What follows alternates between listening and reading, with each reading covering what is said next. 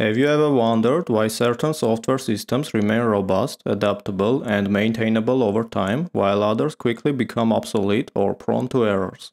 The difference often lies in the foundational principles that developers stick to when crafting their code. Programming principles are a set of guidelines and best practices that aid developers in writing code that's not only functional, but is also clean, maintainable, and scalable. In this video, we'll dive into 7 essential programming principles that every developer should be familiar with.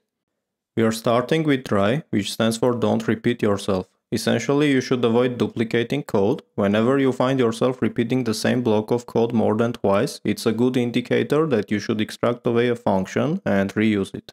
Let's say you have 3 functions that all format dates in the same way. Instead of repeating this formatting code in each function, you'd create a separate function and call it within the others.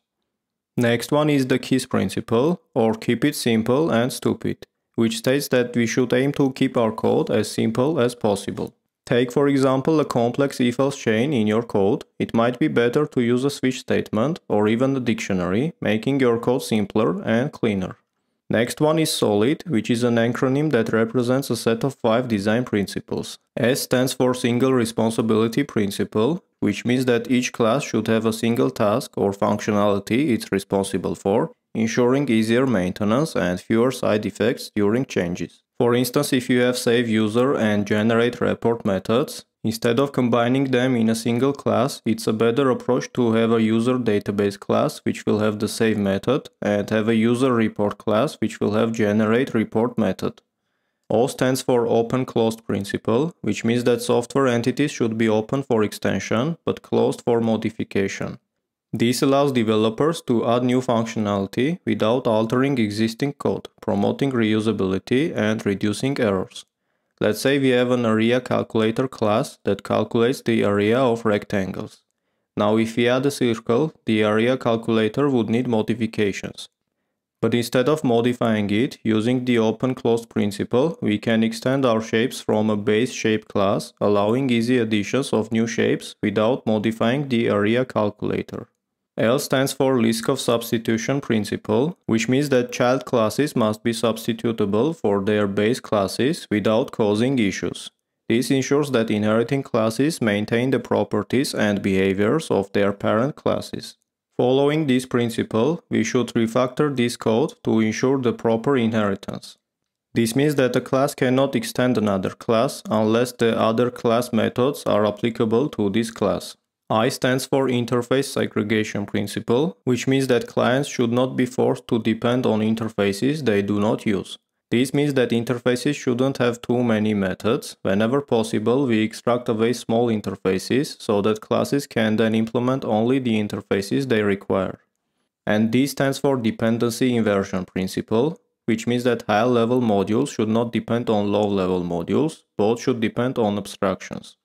This encourages a decoupling of software components, enhancing flexibility and scalability. In this example, the switch is implemented so that it can operate only on light bulb, but we can modify it so that switch can operate on any device implementing switchable device, not just the light bulb class.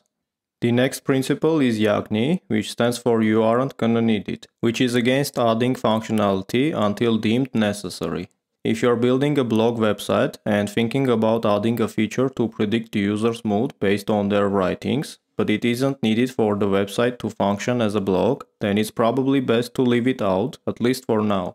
We also have SoC Principle, which stands for Separation of Concerns. It suggests different areas of functionality should be managed by distinct and minimally overlapping modules. For instance, in a weather application, one module can handle fetching data, another could handle managing data storage, and another one would control the user interface.